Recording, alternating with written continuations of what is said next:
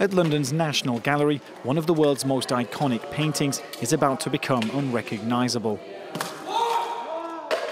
After throwing tomato soup over Vincent van Gogh's masterpiece, the two activists stuck their hands to the wall.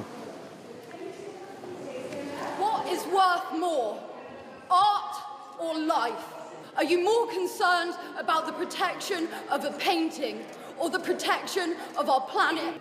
It's a growing trend. In July, protesters stuck their hands to a painting by Botticelli in Florence.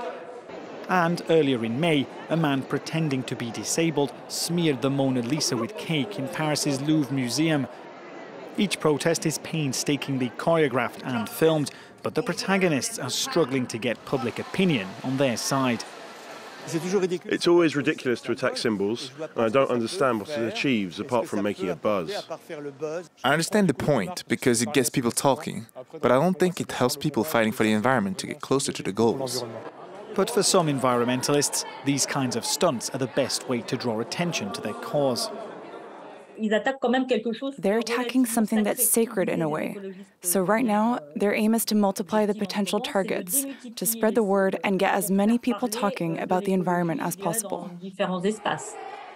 For now, the works targeted have all been protected by glass covers, so while the frame may need replacing, this time Van Gogh's sunflowers have escaped intact.